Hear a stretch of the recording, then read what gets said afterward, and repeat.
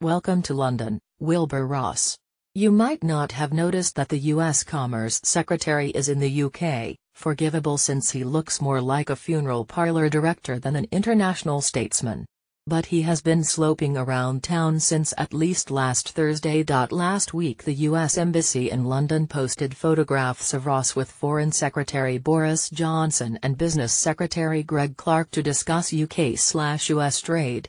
There was no sign of Liam Fox, our International Trade Secretary, who met him previously. This afternoon Ross is booked to speak at the CBI, on the same billing as Theresa May this morning. And in the interim he has been staying at the US Ambassador's residence, Winfield House in Regent's Park, and motoring around in a Chevy Suburban SUV. Ross has finally garnered some headlines in the British newspapers today, as one of the key figures named in the Paradise Papers for previously unknown investments.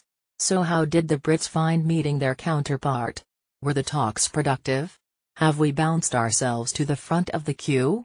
Jolly was Boris's reaction on Twitter after the meeting, as he praised the US/UK trade deal and the exciting opportunities it will present. The Foreign Office hasn't responded to our request for further reaction today.